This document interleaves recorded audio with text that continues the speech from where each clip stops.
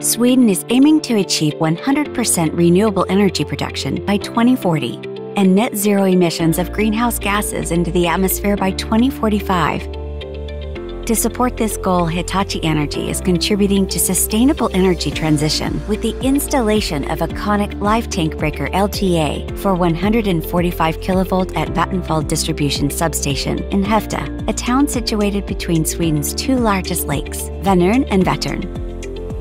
The new installation at Skövde features a pioneering technology based on the use of carbon dioxide and oxygen as an insulation gas mixture instead of the conventional greenhouse gas sulfur hexafluoride SF6, which has been the norm for decades due to its superior insulation and switching properties. The EconiQ High Voltage portfolio eliminates SF6 and has been proven to significantly reduce the carbon footprint throughout the total life cycle.